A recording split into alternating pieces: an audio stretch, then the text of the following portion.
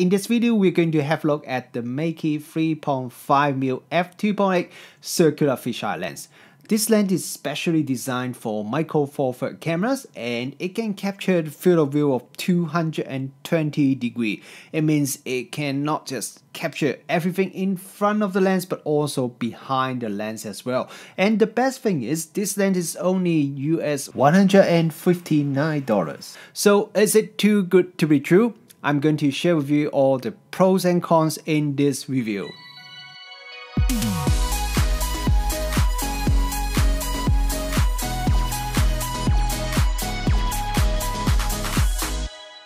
Kia ora, good morning everyone, Wong here, welcome back to the channel. Today we have a pre-production sample of the Meike 3.5mm f2.8 circular fisheye lens.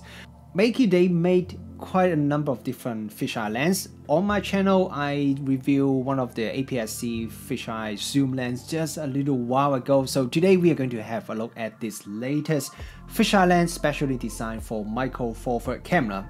So biggest thing about this fisheye lens is that it can capture 220 degree field of view either horizontally, vertically and diagonally. So this is a ridiculously wide field of view. That means not just capture everything in front of lens but also behind the lens as well. You may remember last year I have done a review of the Laowa 4mm f2.8 circular fisheye lens. That lens also has a 220 degree field of view. So in terms of spec, it is very similar to this Meike lens. So in this video, I'm going to do some direct head-to-head comparison of these two circular fisheye lens and see how is the performance of these two lenses when you compare them side by side. Okay, let's start by talking about the design and build quality of the lens first. This Meike 3.5mm fisheye lens is made of metal. Pretty much the whole lens is made of metal, from the housing to the mount at the back, and even the lens cap is also made of metal, and the lens cap fits in very nice as well, not too tight, not too loose. It is quite a small lens, so you can easily fit it into your pocket or one side of your camera bag. But if you compare it with the Laowa, put them side by side, you notice that the Laowa is quite a little bit smaller. Now, usually for a similar spec lens, I would definitely prefer a smaller lens, but in this case, there are some reasons that make me prefer the slightly larger size of the Meike lens, which I will talk about very soon. This is a full mechanical lens, so there is no autofocus and there's also no electronic contacts at the back of the lens. At the front of the lens is the focus ring. The travel is quite small, it's about only 60 degrees or so, but this is not really a problem because fisheye lens has a very deep depth of field, so you don't really need very precise focusing. So 60 degrees or so is fine, and the focus ring itself feel pretty nice as well. And then at the back we have the aperture ring here, from the maximum aperture 2.8 all the way to the minimum aperture f16. Now one thing I don't like is that the aperture ring doesn't have clicks, it's the clicked aperture ring. I personally definitely prefer to have clicks, especially I feel this lens is mostly designed for photography, so I would definitely prefer if the aperture ring has clicks, because the Laowa lens, it does have clicks. It has a very nice aperture ring at the top with clicks, so this is definitely my preferred aperture ring. But apart from that, the aperture ring on the Meike lens feels very nice, and I also like the fact that the focus ring and aperture ring, they have a different design, so when you just grab and hold the lens, you will know whether you are holding or moving the aperture ring or focus ring, so that will minimize the chance that you mistakenly change the incorrect ring. Overall, there really isn't much I can complain about the build quality of the Meike lens, especially the lens is only $159. I think the build quality definitely is more than what I expected. Before we go and talk about the image quality, I want to talk a little bit more about this lens and just explain to you what makes this lens so special. As I have mentioned at the beginning of this video, this lens can capture field of view 220 degrees, no matter you're measuring horizontally, vertically or diagonally. And you can capture perfectly rounded circle photo with this Meike lens, which is better than the Laowa, because unfortunately with the Laowa, when you use it to take photo, a tiny bit of the topmost and the bottommost of the photo that you capture got cut off, which doesn't happen with this Meike lens. With the 220-degree field of view, it can capture everything in front of the lens and also a little bit of behind the lens as well. This allows you to create some very unique photos. For example, you can just hold the camera and just put it above your head and just point it upwards, and if you take a photo that way, you can capture 360 degrees of scenery all around you. So this is something even a normal circular fisheye lens cannot do. And remember, I said while the size of this Meike lens is a little bit bigger than the Laowa, this is not actually a downside, and the reason is because the extra size of the lens, when you mount it onto your camera, the extra thickness would push the front element slightly in front of the grip. So if you are using a micro four thirds camera with a normal size grip, for example like my G85, the front element would now be in front of the grip. So that means when you take a photo, the grip wouldn't be inside the photo. Unlike the Laowa, one of the issue that I found with the Laowa is if you are using, for example, my G85 again, and you take photo, in all the photos you will see the grip is inside the photo because this lens is quite a bit smaller, so the front element is actually pretty much on the same level as the grip, and because it can capture pretty much everything in front and also a little bit behind, so it would also capture the grip of the camera. But this is not a problem with the Meike lens. But having said that, you still have to be very careful on how you hold the camera if you don't want to have your fingers inside the frame. I can't show you the G85 because I'm using it to film this video, but okay, for example, if I pretend this is the G85, if I normally, like, I will hold the camera like this when I take photo. If I do this, notice that these fingers will be inside the photo, so I do have to hold the camera like this and take photo like this, then the finger wouldn't be inside the frame. So anyway, I think this is definitely another area that the Meike has some advantage over the Laowa if you are using a camera that has a decent size grip. If you're using something like Olympus pen, then it doesn't really matter because wouldn't have problem with the grip inside the photo. Another pretty cool thing about this Meike lens is that it can focus as close as 9.5 centimeter. That means you can use it to take some photo of a very close-up object and still in focus, and the maximum magnification when you take in photo at the minimum focus distance is 0.1, which is pretty good for a fisheye lens. With the Laowa lens, the minimum focus distance is a little bit closer at 8 cm compared to the Meike, which is 9.5 cm. This does give the Laowa a little bit higher maximum magnification. Look at these two photos I shot at the minimum focus distance with these two lenses. You can see that the Laowa does give you a slightly higher maximum magnification ratio. With the very close focus distance and also the fisheye view angle, this allows you to create some photo that exaggerate the distance and size and also the perspective. For example, if you look at this photo, I'm just taking a photo that I put a Lego drawing in the front of the frame, and because I'm just using the difference in the perspective, in the photos it almost looks like the Lego drawing is a lot bigger than the objects in the background, but in reality this is definitely not the case. So yeah, this is just one of the ways that you can use this fisheye lens to create some very different and fun photos. Another thing I want to mention when using this lens to take close-up photo is because of its very close minimum focus distance, which is like only centimeters in front of the front element, and also the super wide field of view that it can capture. So you have to be really careful if you don't want to cast your own shadow onto the photo that you are taking. Another interesting thing I found is that this Meike lens is actually quite a good and fun lens to use if you want to shoot some vlogging or similar kind of video. The reason is the field of view is really wide, and also the depth of field is also very wide as well, so you could easily use this lens and just point the camera towards you, and don't have to worry too much about the framing because the very wide field of view, so you will pretty much be always in the center of frame as long as you point the camera roughly towards you, and it can capture everything around you. So that would be great if you are doing some travel vlogging, because it helps you to capture everything. And because of the really deep depth of field, you can just set the focus distance to something like around 0.5 meter or so and set it to f5.6.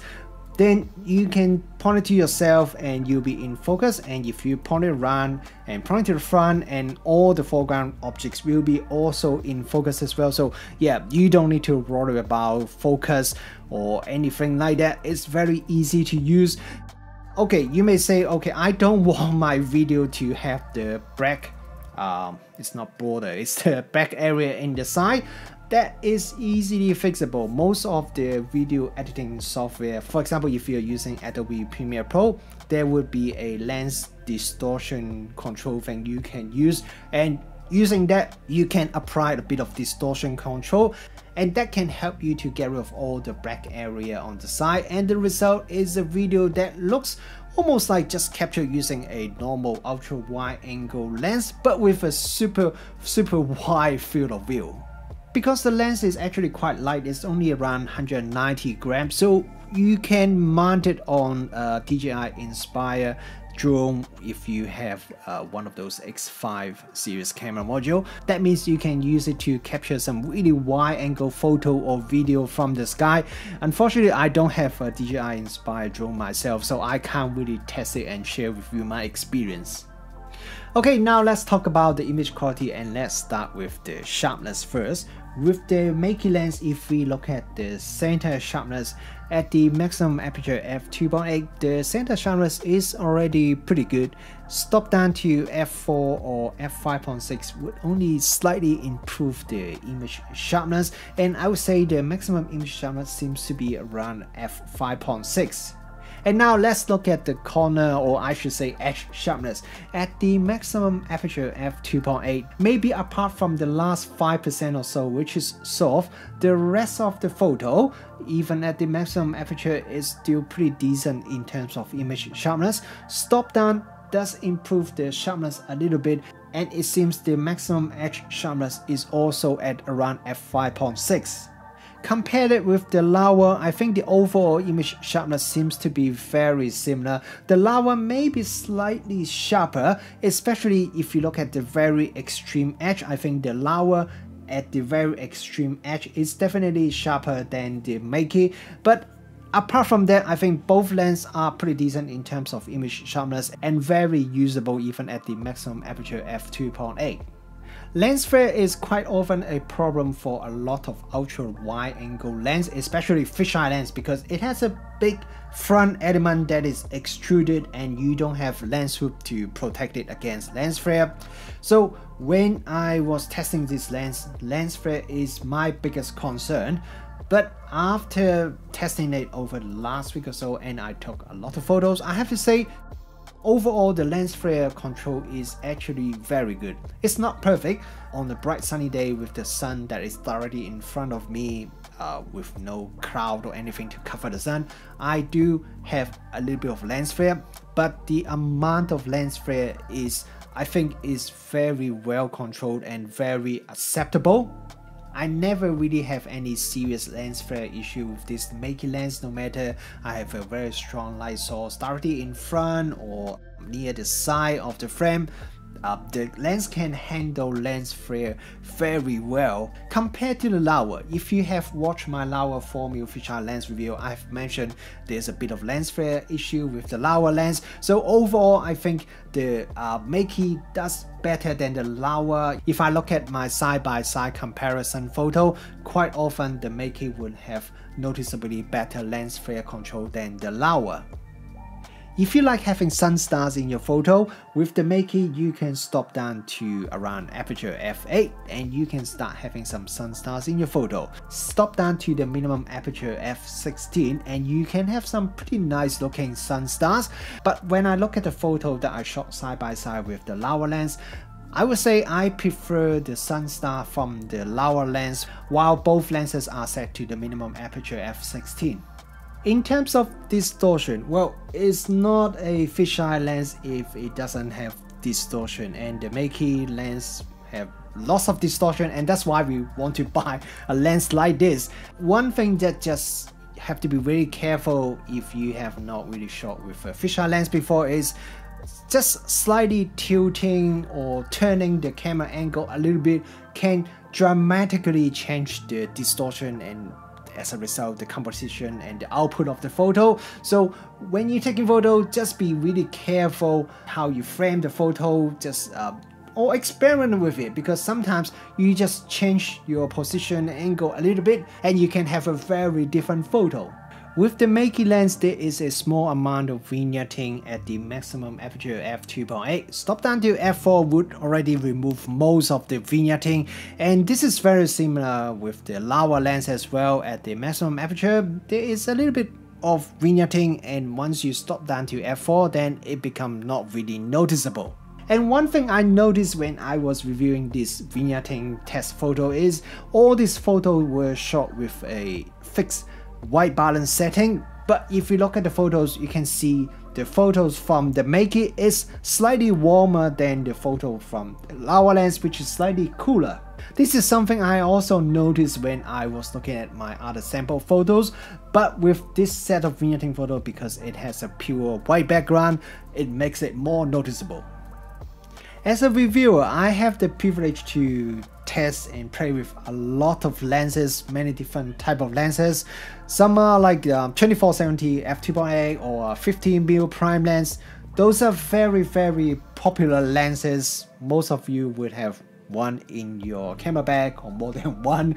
But reviewing those lenses sometimes could be a little bit boring. How is the newest 50mm f1.4 lens different from the other 5 or 10s that I have tested in the last few years? Probably not a lot.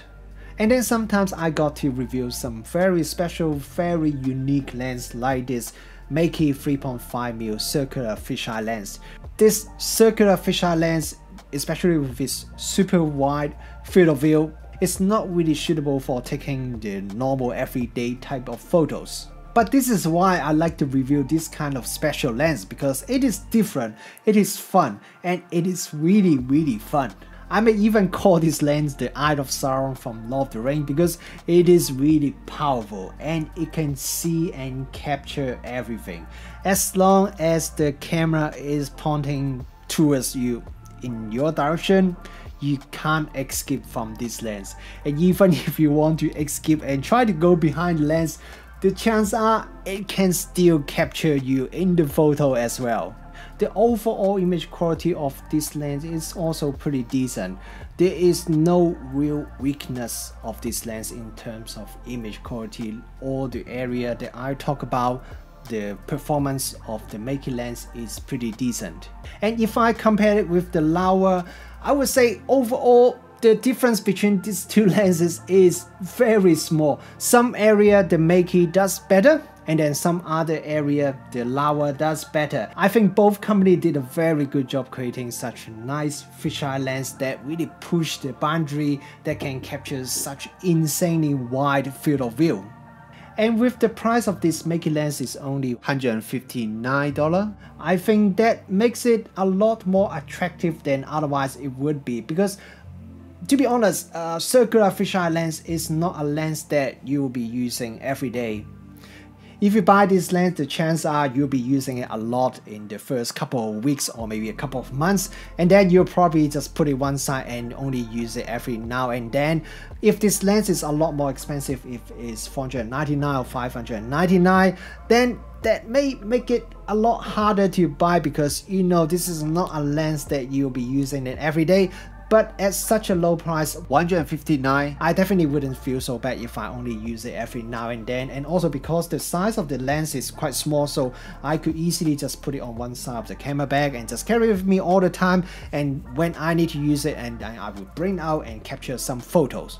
Okay, so I just share with you all my test results of this Meike lens, how I feel about it, and also some of the comparison with the Laowa lens.